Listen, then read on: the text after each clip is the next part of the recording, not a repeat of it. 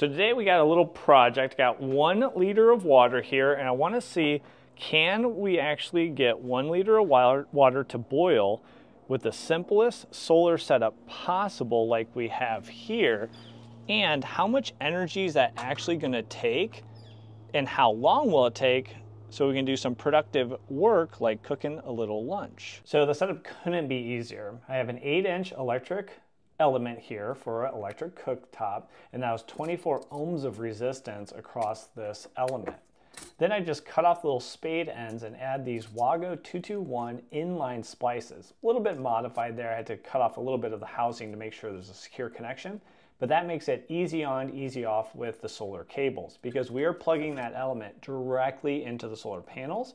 And then I'll just put it in the strip tray so it can set nicely, and then we'll go ahead and get everything plugged in and set up.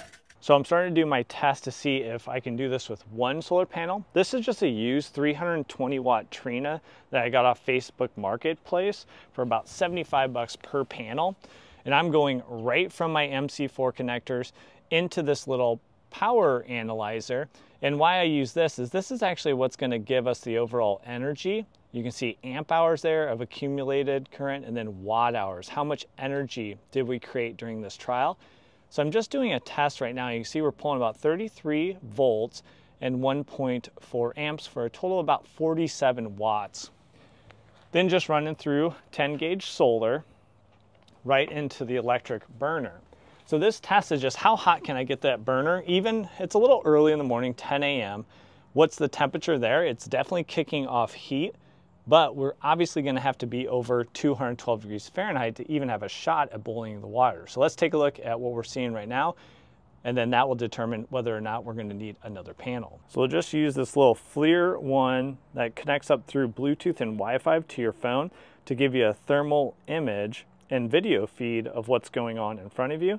So it gives us kind of the whole picture of what's going on with the burner. In addition, the hottest point, it can easily just pull that out. I mean, we're heating up, but the hottest spot is only getting to about 133, 134 degrees Fahrenheit. So I think it's sealed the deal that we need 1 more 320 watt panel wired in series to even have a hope at getting this to a boiling point. Now, if you're just getting into solar, I think it's really smart to watch videos like this that introduce you to a few different topics, a few different equations, some of the parts you need to kind of start exploring your own system, whether you just want to power a solar shed or maybe have some power backup solutions for your home to power your critical appliances. But this same knowledge helps you be an educated consumer, even if you're looking for solar on your home.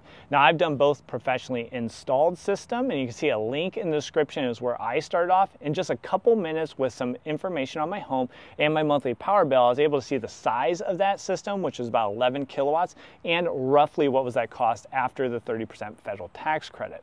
I have also done a DIY system, and Project Solar helps me do that whole process. They help me with the designs, the prints, submitting the permits, getting all the materials delivered. Then I went to work in terms of the labor, and then we scheduled our inspection and got power to operate from our utility, and we are up and running for a much reduced price because I took on all that labor. Now, either of those options made sense for me because I still have net metering and also some significant state incentives. So I wouldn't snooze too long if you're thinking about getting that for your home, just to make sure that net metering doesn't go away or your current incentives don't go away. So you'll see those links in the description below the video, and I need to go grab another solar panel so we can get this water boiling. Well, let's go ahead and add that second panel here, but still keep our setup as simple as humanly possible. So what are you going to do here?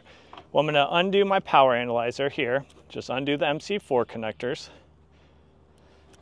And then we're going to wire these 2 panels just in series. So if you're not familiar with what that means, I'm just taking the positive side of this first panel and wiring it into the negative side of our second panel. So we're basically daisy chaining these together.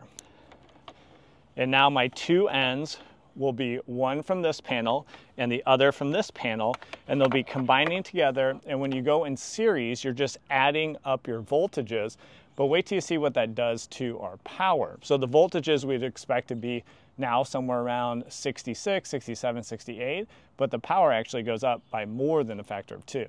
All right, so we see the voltage, yep, it's at 65, but as you notice, that has now allowed our current to go up by about double as well. So we have now quadrupled the overall power that we're delivering to our cooktop, and hopefully this will get us to the temperatures we need to see how much energy do we actually have to put into that cooktop to get 1 liter of water to boil and make our ramen noodles. All right, so we'll go ahead and see. What I'd like to see that we're well over 212, and we are. And I think it's actually going to warm up considerably past the 230 mark as the sun's starting to peek out more and more. So we're ready to start the trial. Plenty of sun now and starting to kick off our tests. Let's see if we can heat this guy up. And then let's also get a starting temp here. Looks like we're at about 76 degrees Fahrenheit. Now you might be asking yourself, we have 2 of those panels, that should be 640 watts at standard test conditions. How are you only getting 170 or 180 watts? And it's actually a really simple relationship, just back to Ohm's law of V equals IR. So we saw our voltage was 66 volts. And if we wanted to determine the current that we could expect, we need to know the resistance. Well, we do know the resistance. We measured 24 ohms across that heating element, right? That is our resistor in the system.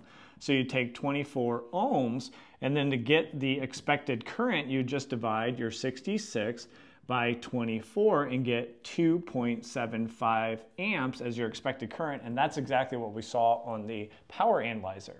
So this system is very simple, which is the pros and the cons of the system, right?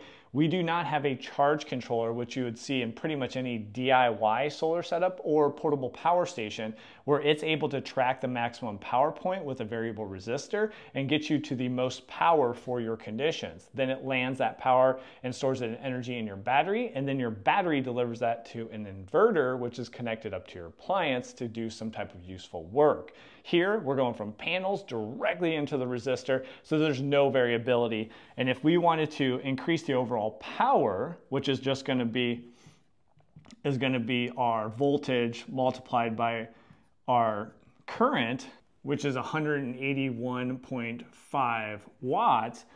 Well, really in this case, we just got to add more panels, right? So we got to increase this to most likely 99 and keep stepping that up by adding panels. And then we're going to go ahead and increase our power in a super simplified system like this.